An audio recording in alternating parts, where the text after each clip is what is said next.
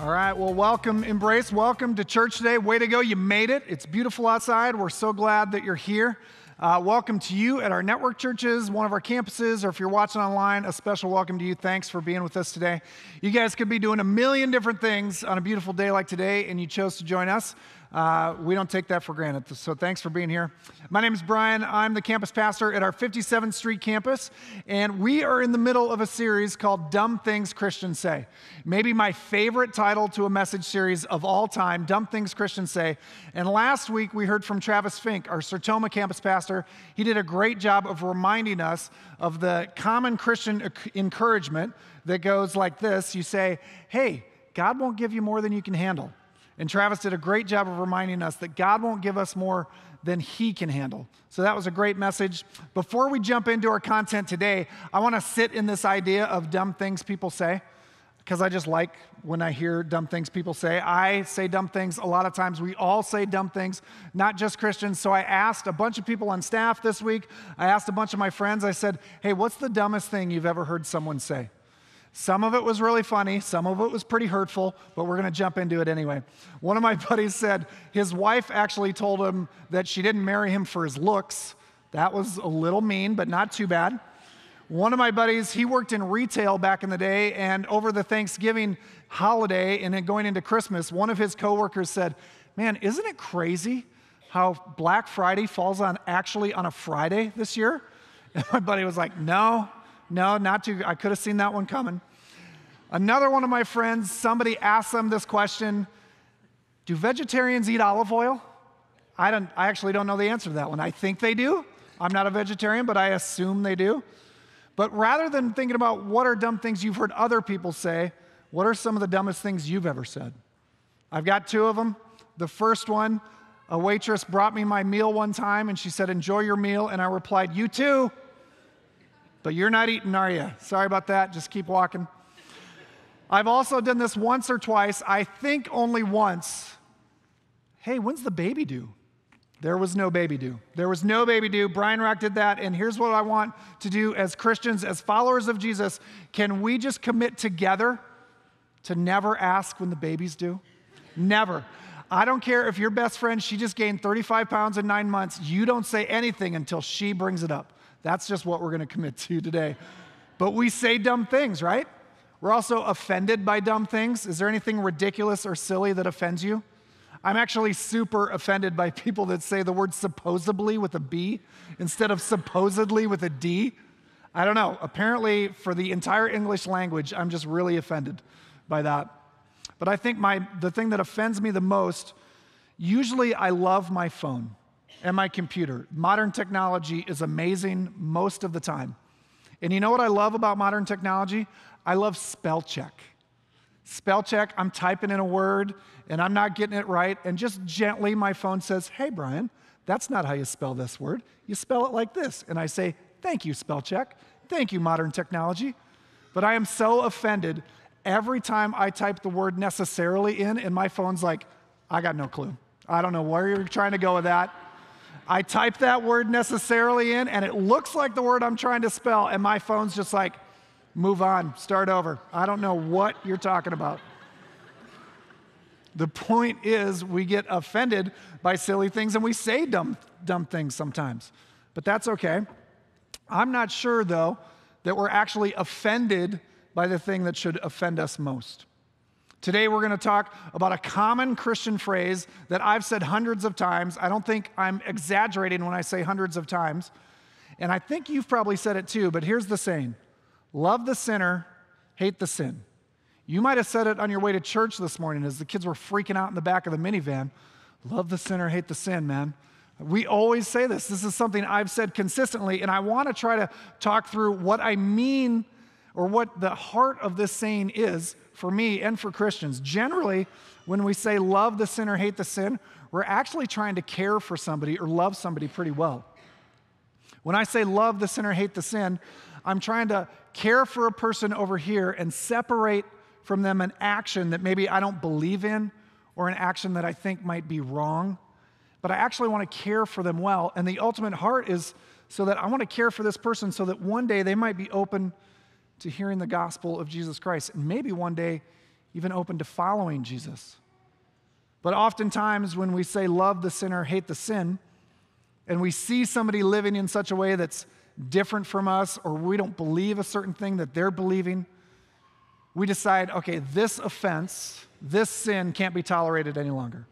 We decide this is the time, we got to take a stand, love the sinner, hate the sin. We're going to yell towards that viewpoint and say, no, that is too far gone. It's wrong. I'm going to take a stand. Well, for me, in my career, I've worked in churches most of the time. I've been in ministry, and in most of that time, I've led teams. I've led teams of volunteers. I've led teams of staff. And if you at work, maybe you lead a team, or at school you lead a team, maybe you're a coach, you just know if you're a leader of a team, you've been trained to do a couple things. One, you're kind of trained to inspire and motivate. You're trained to help resolve conflict on a team. You maybe have been trained to kind of come up with ideas, problem solve. If your team's stuck on a problem, help come in and problem solve. That's just what we do as leaders, right? No matter what area we work in. Well, one Sunday morning, a volunteer came to me, and this was a volunteer who had been working through some pretty significant kind of issues on their team. There was a lot of divide. People were kind of arguing on the team, and so we had worked through a lot of different things. And this volunteer came to me one Sunday morning and very seriously said, Brian, could I have a moment of your time? I need to talk to you about something. And I said, of course. And so at church, we walked to a different portion of the lobby where we wouldn't be overheard by people. And so on my way, as we're walking together, I'm thinking through in my head, okay, Brian, you're trained for this. If you need to offer wisdom, offer wisdom. If you need to be firm, be firm. If you need to be compassionate, be compassionate. Brian, you've been trained for this. You can do it. You've got it. Okay, so I'm pumping myself up. We get to that spot in the lobby. We bend our heads a little bit closer together, again, worried that this sensitive subject matter might be overheard. And the volunteer looks me straight in the eye and says, Brian, can I get you a breath mint? Because your breath is so bad. And I know you have so many conversations with people on Sunday.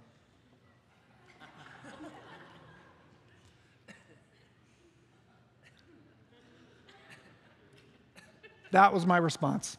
I had nothing. My usually quick-witted, if I do say so myself, my usually quick-witted and sarcastic mind, I had no response. I bowed my head in defeat. I held out my hand. I took the breath mint, put it in my mouth, and fired that volunteer. I'm just kidding. I didn't actually fire him. The moral of the story is I have no idea how my breath smells. And might I remind you, my breath comes out of my mouth an inch from my nose. And if I can be unaware of how my breath smells, what else am I unaware of? What else am I missing in my life that's right in front of my face? Is it possible that I'm unaware that I actually treat people really poorly?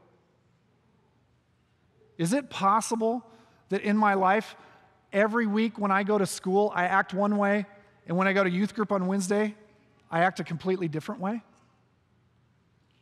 Do I even notice when I gossip about somebody who just got a divorce? Do those things even register in my mind? If I can be unaware of my own breath, what else am I missing about my life? So today, as we talk through this phrase, I want us to try to think differently about it. And I've got two ways for us to try to think differently about the phrase, love the sinner, hate the sin. And the first way is pretty obvious. It's actually in the original saying. What if instead of saying love the sinner, hate the sin, we just said love the sinner, period? What if we just said love the sinner? Actually, even better yet, strike that. What if we just said love people? What if we just loved people and we worried less about their sin? What if we just loved people? And in fact, that makes me think of a guy who was far more wise than me that said something very similar. His name's Jesus. And in the book of John, we find Jesus talking to the disciples. And as he's talking to the disciples, he starts this verse in John 13. He says, "A new command I give you." And when Jesus said, "A new command I give you," I guarantee you the disciples' ears perked up. Because these Jewish men, the Jewish nation, hadn't been given a new command in hundreds of years. But Jesus starts with, "A new command I give you." love one another, period. As I've loved you, so you must love one another. No qualifiers. Jesus didn't say, hey, if they go to church or synagogue, love them. Or if they treat you really well, if somebody treats you really well, love them. Jesus didn't say that. Jesus simply said, love one another as I have loved you. What if we just loved people and were far less offended by their choices? Pastor and author Scott Sauls talked in a recent blog post, he talked about the fact that we as Christians, by definition, carry certain convictions. As Christians, there are certain convictions in our life because of what we believe. We believe that Jesus died and rose from the dead. With that conviction in mind, that convicts us to live in a certain way. Our belief that the Bible is God's word and is our manual for life, that convicts us to think about right and wrong a certain way. And I love what he says as he goes on. He says this, when people assume a different viewpoint than ours, we are never to hold them in contempt. Scorn and disdain and a chip on the shoulder are not Christian virtues. And so as Christians, armed with these convictions, every day we're going to run into people, every hour we're going to run into people that have completely different viewpoints than us on everything from money to marriage to politics to sex, everything. And how do we treat people like that? And what Pastor Saul said is, he goes, you are never to hold people in contempt. And how good is that? Never hold people in contempt. My fear is that in our zeal for these convictions, we've done exactly that. We've put ourselves at odds with other people. And we've taken a stand on certain sins or certain things that we don't believe in and we don't think the Bible teaches, and we've taken stand on those issues, and we've yelled at them because we're convicted by our beliefs. We think to do so, but nobody hears us yelling at those viewpoints. People only hear us yelling at them. And you might win the argument, or you might get the last say on Facebook because people just decide to stop responding. But if you win the argument and you lose the person, likely you've lost. If you win the argument and lose the person, you've lost. Because nobody's ever yelled into loving Jesus. But plenty of people have been yelled out of loving him. Some of you know Chuck Smith. He works at our 57th Street campus here, and Chuck is he's a gentle giant, one of the kindest people I've ever met, and I'm pretty sure that Chuck could just take me out with one swipe of his big paw, but he's a super nice guy, one of the kindest people I've ever met, like I said. And I was trying to find a way to jam this into the message, and I think I found a way. Last week I ran a half marathon, and so I was looking for a way to jam this into the message. I did it. Thank you. Okay, take it easy. I had to wait far longer for you guys to start clapping for that than I expected. That's on you. So last Monday, after I had run the half marathon on Sunday, I wore my medal to work.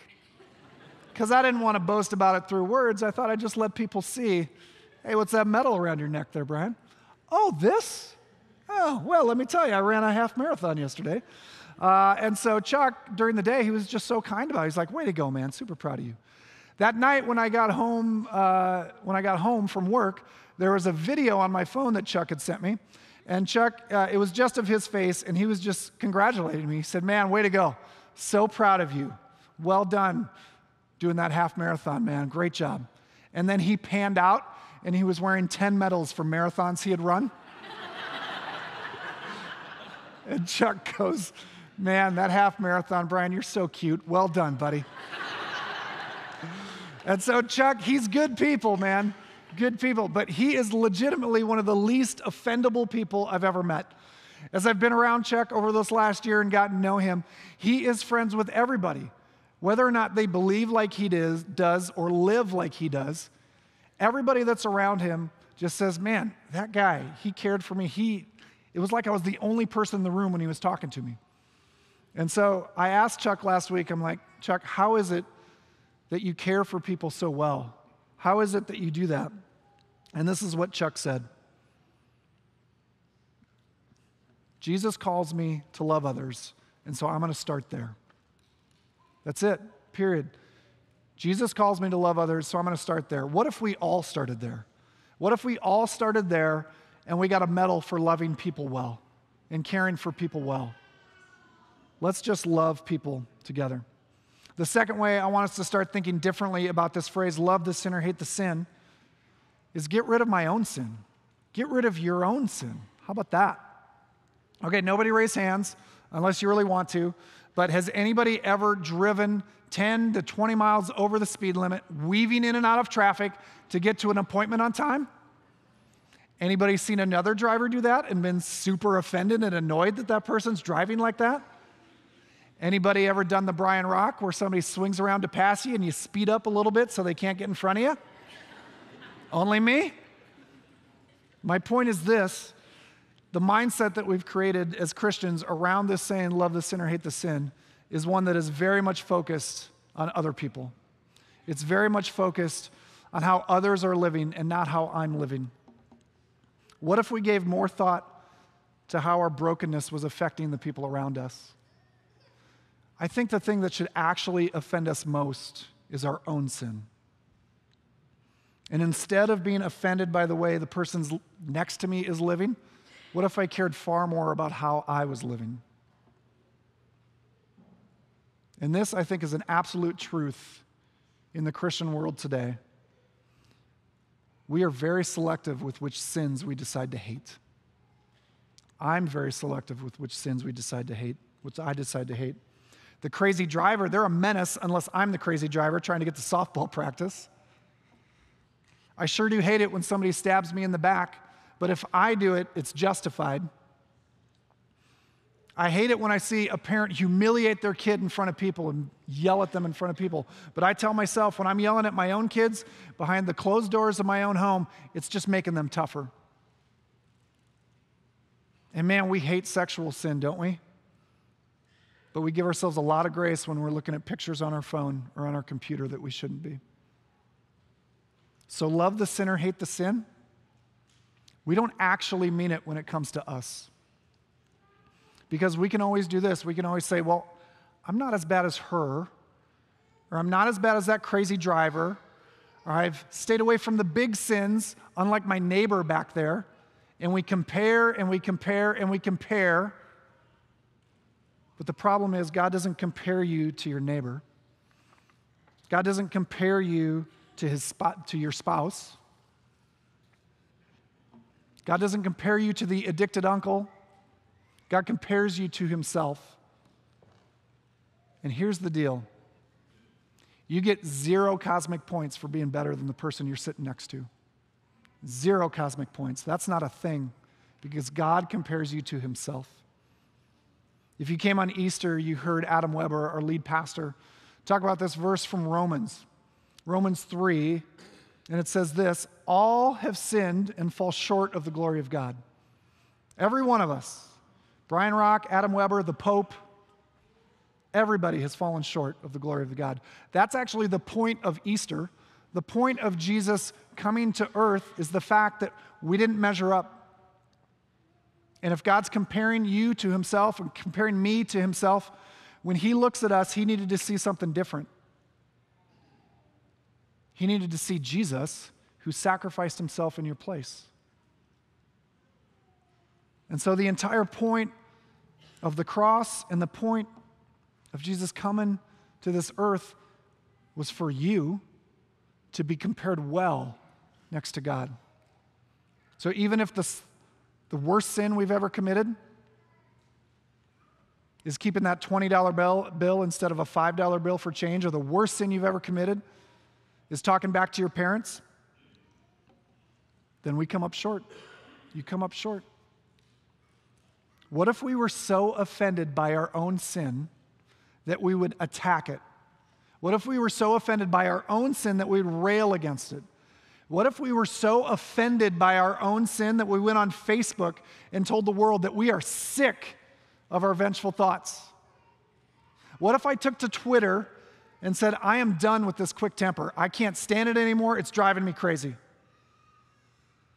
What if the next time you go to the coffee shop with your friends and instead of getting off of your chest how much you hate Trump or how much you distrust the Democrats, you get off of your chest how much your sin is making you crazy?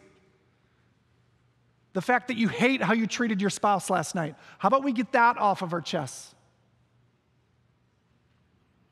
And if we hated our own sin like we hate other people's sin, what could God do with that?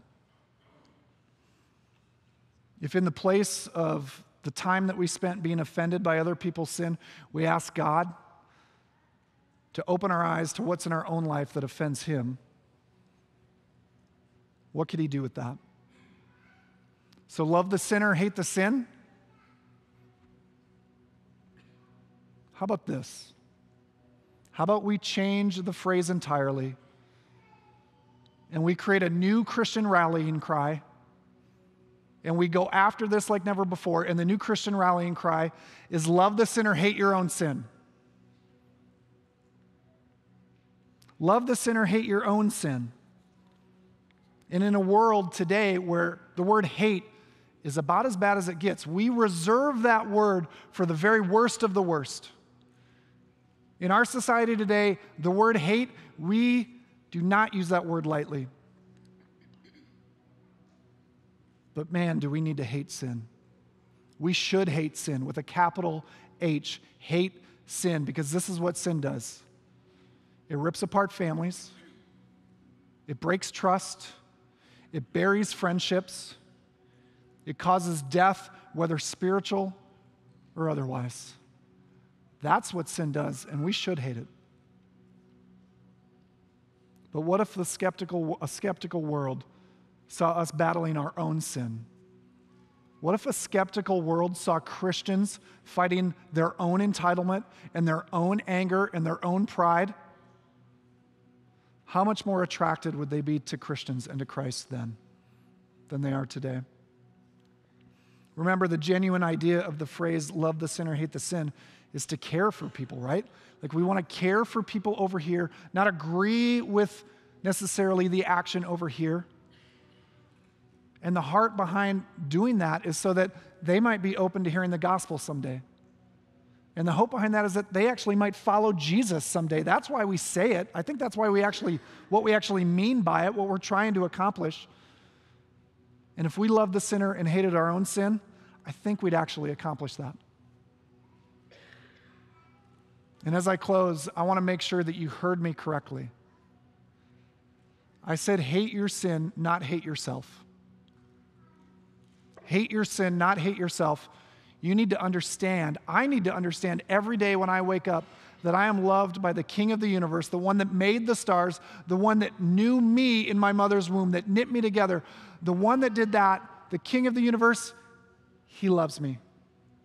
And He proved it through His Son on the cross.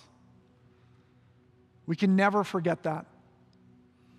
If we forget that, we spiral into self-loathing and self-doubt, and that's not what we're talking about today. God loves you, yes. God hates sin, yes.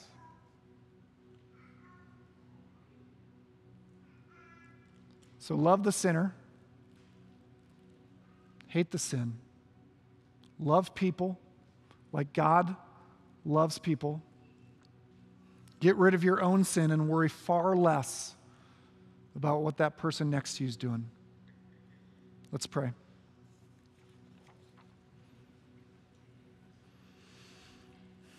Father, we love you. We thank you that you are a God who loves us so much that you sent your only Son to die for us on the cross. God, would we be reminded today that as you walked to that cross, our names were on your mind.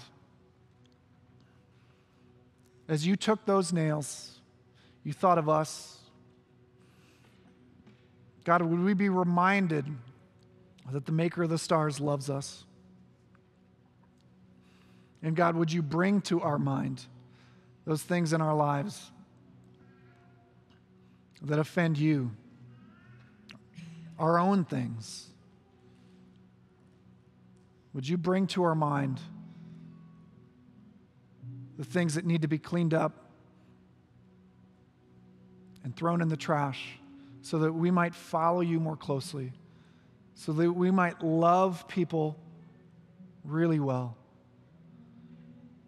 so that people could look at us and say, that's what a follower of Jesus looks like. Somebody who loves people and fights their own brokenness. God, would you help us do that today? We love you. It's in Jesus' name I pray. Amen.